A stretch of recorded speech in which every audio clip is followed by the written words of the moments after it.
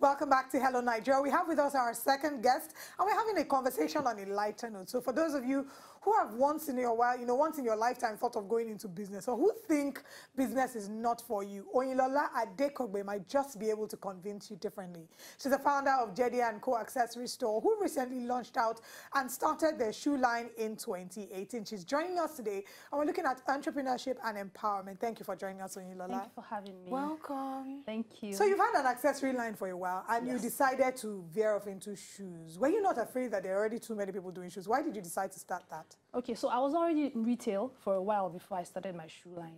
And then it came for the request. I was getting requests from people asking, oh, I want to have this shoe, but I want it in lower heels. I want it in sturdier heels.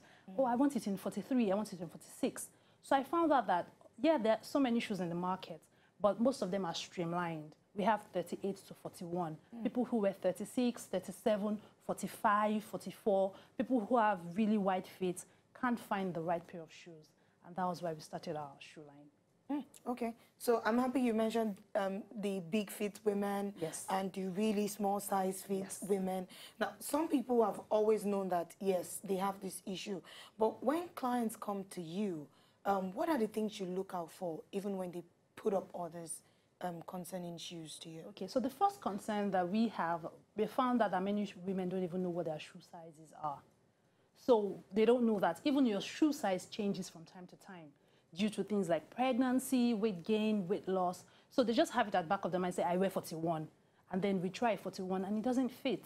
So then we have to start educating them, because we are mostly online at the moment, and say, oh, you have to measure your feet. Again, your feet might be wider, your shoe size could have changed over time. So we have to personalize our services to our customers to make sure that they know what they want and they can find the perfect pair of shoes. Many people say that, not everybody is called to be in business. We hear people say, no, entrepreneurship is not for everybody. So what were you doing before you decided to go into entrepreneurship, or was that always part of the grand plan for you? Okay, so I started as a hobby, initially just buying and selling, and then I found a problem. And it was just something that I was very eager to solve. I had a 9-to-5 up until August of last year. So I'd already started doing this business on the side. I'd made a lot of losses. I'd made a lot of mistakes. And that was when we rebranded. And at the time I was leaving my 9-to-5, I was certain I had gotten my problems, and I knew the solutions I was going to offer. So I think entrepreneurship is a journey. Nobody starts out really convinced, saying, oh, yes, I know it. But if you're determined, to solve a problem, you would learn along the line, and that's how it's been. You left your 9-to-5 August last year. Yes, I did. When you look back, do you have any regrets? I don't. I think I left at the perfect time. I don't have regrets that I should have left earlier, and I know that the time I left was just perfect, because I already had something on ground. I had, a business. I had something I was doing, and I could pay myself at the point in time when I left. So it was just the perfect time. Okay, so now you make your own shoes, like you have a factory for it, or how is it done? Yes. So we have manufacturing partners. We actually outsource locally and internationally. Okay. So we have our own, procedures. We have our own standards, and we make sure that they meet the standards. Okay. Yes. We're starting to see lots of shoe brands springing up in Nigeria, and unfortunately, one of the things that many businesses have complained about is that the cost of manufacturing in Nigeria is pretty expensive. So would you say that that's one challenge you face? And if yes, what are the other challenges you face? The cost of manufacturing locally is pretty expensive. So you find that even when we say we're manufacturing locally, many times we're importing all the raw materials and we're just assembling in Nigeria. So really, we have to find a way around it and find what the most cost-effective way is for your business. If you want to do strictly made in Nigeria, you should be able to pass on that value to your customers and make them pay for it. But if it's in the markets where they are not really understanding that value, then you might have to find alternatives. So manufacturing really is a huge concern for people like us in the business. Also, other challenges that we find is marketing. You just wake up in the morning, you're a full-time entrepreneur. You go from having a steady job with a steady role to becoming social media manager, accountant, model. Sometimes you have to wear your shoes yourself, wear your dresses yourself. So you just find out that you're multitasking. You're doing everything. Everything. You're becoming your PR manager. You're sending DMs to everybody that can wear your shoes, wear your accessories, and make them get out to your target market. So I think that's the greatest challenge for an entrepreneur, having to become everything at the same time. Okay, so talking about challenges, we're talking about Jedi and Co, and it sounded like a very beautiful story. But now, knowing how our Nigerian mentality is, I've seen people actually be presented made in Nigerian shoes, and they go, very nice, wow, really great. And they get it. Some manage to wear it for the first time. After that, they don't wear it anymore. Now, have you ever, you know, had it as a challenge for people to accept your brand as a Nigerian brand, you telling them this is a made in Nigeria shoe, made in Nigeria brand, and it's actually quality. You should get this. It's affordable. Have there been challenges in you doing that? Okay, so for us, because we actually source locally and internationally, we have something for everyone. We have made in Nigeria. We have made in, you know, big countries abroad. So we just size up the customer. We understand what the customer wants, and then we offer you that. So yes, we've had challenges, even just selling the Nigerian brand to some people. Some people prefer international brands.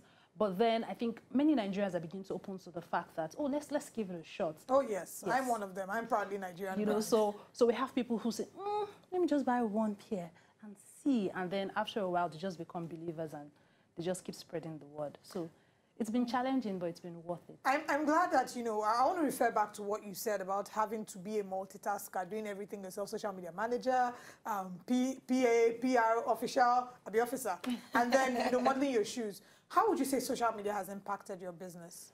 Social media has been amazing, really, for us, because we started basically online. Though presently we're still majorly an online store, but we have an offline office. We find that 98% of our sales comes from social media, and even the 2% has some kind of social media influence. So they find us online, but because some people are not just, you know, sure that they want it, then they come to our physical store and see it. And usually they come just once and they never come again. So the coming was just to ascertain that this is a real legit business and that we're not scams. And after that, they just send money and they just... So social media has had a huge, huge influence on our market. I think the first thing anybody who wants to go into business should do now is to start with social media. Brilliant. Because many people don't understand, we underestimate the importance of social media, which is why I asked you that question. It's very important that you understand that your target audience is waiting for you on social media. Your market is there. Yes. If you had to give advice to somebody who was switching career path, you know, navigating from doing their 9 to 5 to finally pursuing their passion in business, what would you say to them? Give it time and start small. So there's so many advantages starting as a 9 to 5er. You have funds, you have a salary, you have incentives that you can always put into the business. You can afford to take losses at that point in time. And then you give your business 1 year, 2 years to grow. You know, it won't be the same time for everyone, but you've tried it out, you've seen what works, what doesn't work. You're not having to run around to raise every little money that you need. So my advice would be keep the 9 to 5, start it as a side hustle, grow it, and when the time is right, you would know. And then you just take the dive. Keep your 9 to 5, start it as a side hustle. When the time is right, you will know. Thank you so much for joining us and sharing your story. But I'm tempted, just a little bit, to ask you to share some of your social media marketing tips and tricks with us, maybe one or two. What would you say has been the one thing that has worked for you the most on social media? Because every time we have conversations like this, we aim to learn and to also help other people in business as well. So the one thing that has worked for me is just be relatable on social media. Let people be able to relate with you. They don't want it to be a robot behind the scene, you know. So once in a while, even as a brand, you have to put a face to the brand and come and say, hi, my name is Oyin. This is what I do. This is why I do what I do. I love you guys. Thank you so much for your support. You don't see me, but you do this, you do that. And I think at that time, you know, we get a lot of traffic. People say, oh, hi. And then when they come into the DM to shop, they come and they say, oh, hi, Oyin, you know, like they feel like they know who is behind the brand, and that always helps. All right. Okay. Thank you so much for sharing this with us. We've come to the end of today's show, of course. To enjoy more of these our Ogbonge videos when you just watch, press this button to subscribe on top of our YouTube page. You go love her.